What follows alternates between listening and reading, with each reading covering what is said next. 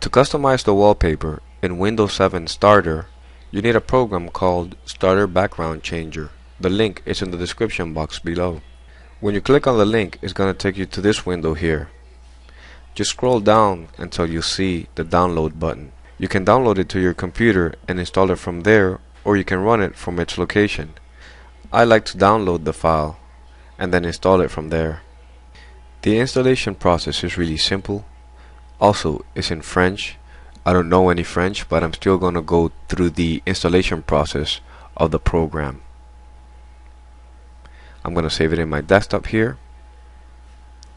Now I'm going to close here and then close the site.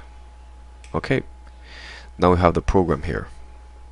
Double click to install. Remember, the installation process is in French, but the program itself is English.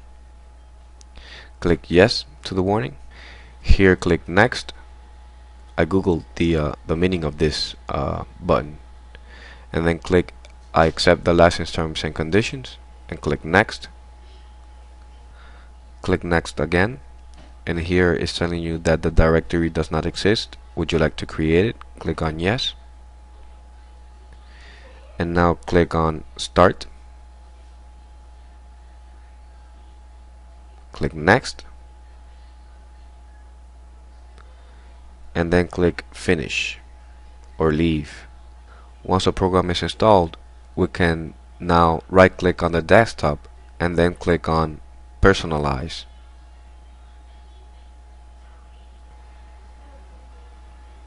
And then click on wallpaper here to the left. Now click on choose and browse for the location of the image you want to use as a wallpaper. Double click and make sure it is selected and none other is selected. Make sure it's in filling, and that's it. Click on validate the modification and your wallpaper will be set. Now close here and it's done.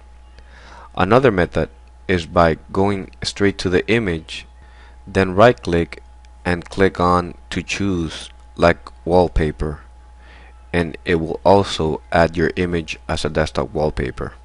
If you decided to download the starter background changer initially to install the software, once it's installed you can delete the executable file from the location you downloaded. Thank you for watching this video. My name is Miguel. Feel free to email me if you have any questions or post them in the comment section below. Thank you.